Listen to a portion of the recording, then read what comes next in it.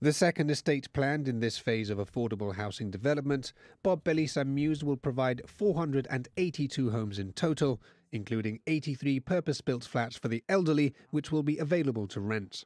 Of the 399 for sale, 9 will be one-bedroom flats, 86 will be two-bedroom, 221 will have 3 bedrooms, 80 will have 4 bedrooms, and there will be 3 five-bedroom flats.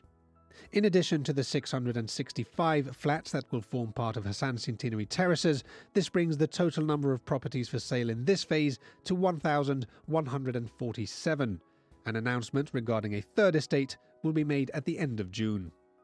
Prices have not yet been announced, but the same formula as was used in pricing Hassan Centenary Terraces will be employed, and priority will again be given to current residents of government rental homes.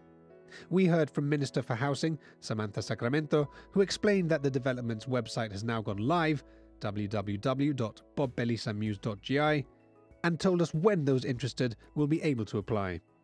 Right now the information is live on the website, and you'll be able to apply after the 8th of July, which is when we'll be announcing the prices for these developments after the matter is considered by the Development and Planning Commission. The pricing formula will continue to be the same. Given the fact that we had almost 4 times the number of applications than we had homes available at Hassan Centenary Terraces, I think that shows 2 things. It shows that we have a tremendous interest in these properties, but it also proves that we have priced them correctly.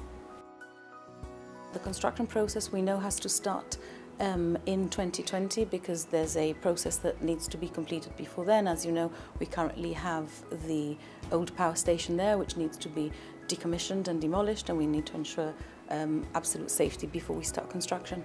We'll start constructing then, and it's likely that the development will take, well, what usual developments take, in between a period of 2 and 3 years.